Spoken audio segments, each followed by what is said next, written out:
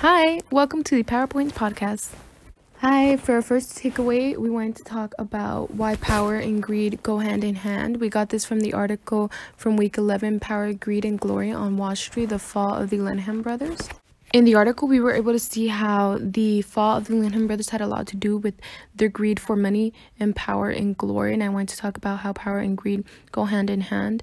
I believe that the more power you have, the more greed you have. You develop more greed for money and for more power. And so talking about power, I believe there's obviously good things and bad things when it comes to power. And I think one of those bad things that comes with having power is that you develop much more greed. And I really think you have to be careful with having power, right? Because it can literally end up being your downfall. I feel like this is what happened with the Linham brothers. They weren't able to manage the power and the greed that came with it. And then that contributed to their downfall. Hi, everyone. Our second takeaway from the fall of the Lehman Brothers that I took away was the status that Louis Glucksman put in between him and Peter Peterson. I think the stigma that the elite bankers were better than the kind of the lower educated traders had a large part to play in that. I think had Lewis been more humble and an understanding, he would probably made a really good team with him and Peter Peterson as his co-CEO. But from the very start of Lewis bringing on Peter as his co-CEO, his original intention was to have him leave and take full control. And I think that plays a lot with the greed and the status symbol, the power that my previous speaker talked about as well. It's just such a bad thing to have in a team, especially like this. And that's why I think Lehman Brothers failed.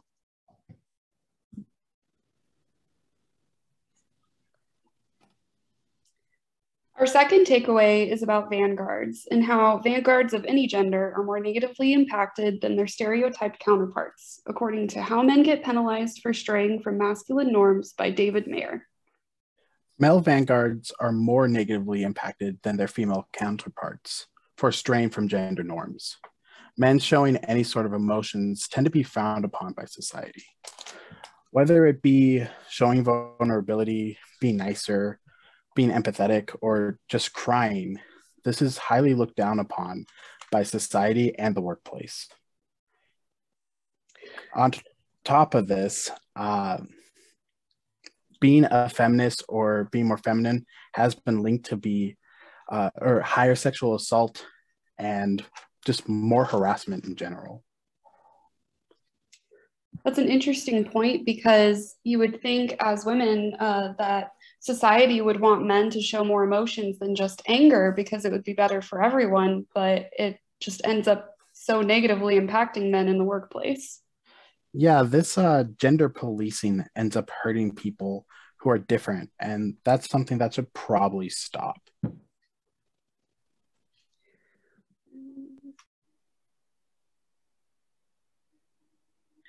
For week 13, we decided to focus our topic on impression management and the impact it has on your career, as well as impression management of both genders. Impression management is a recurring issue in workplaces, how you control or affect and how people perceive you. It affects how you present yourself as a leader and manager, as well as the scenarios in which you may find yourself on a regular basis, such as reaching an agreement, chair meetings, developing clients, and supplier relationships.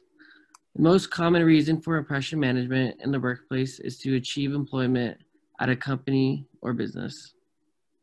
Yeah, and I totally completely agree. I also think impression management is used to receive promotions to gain power within an organization, such as using self-promotion, which is trying to show that you're competent, but sometimes you can be showing off too much or even conceited.